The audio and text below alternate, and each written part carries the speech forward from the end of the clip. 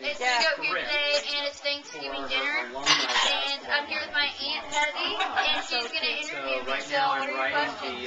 Okay, so first I just want to say that Millie is my favorite oldest niece. She was the one who made me eat. But now it's important. Millie, being the athlete that you are, what did you eat for Thanksgiving tonight? You had last time.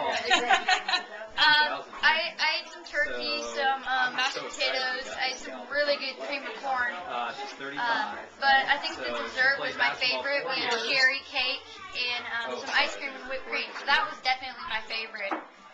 Okay, but don't athletes need to kind of watch what they eat in their carb intake? Yeah, but it's Thanksgiving. Okay, so then tomorrow you just drink water? Yes. She's just going to drink water tomorrow. You heard it here. So will you ride tomorrow? I don't know if I'm riding tomorrow. It kind of depends what goes on, but... Hi, Millie. Hi, Grandma. Yeah. She's interloping on our interview. Yes, I am. So, Millie, as the athlete that you are, and the big Thanksgiving dinner you just ate, what are you appreciative for? That's really bad grammar. Appreciative. Oh, that's what my kids said. I'm appreciative of a lot of things. Really, I know. I'm a teacher, too. I'm thankful for living in the United States of America.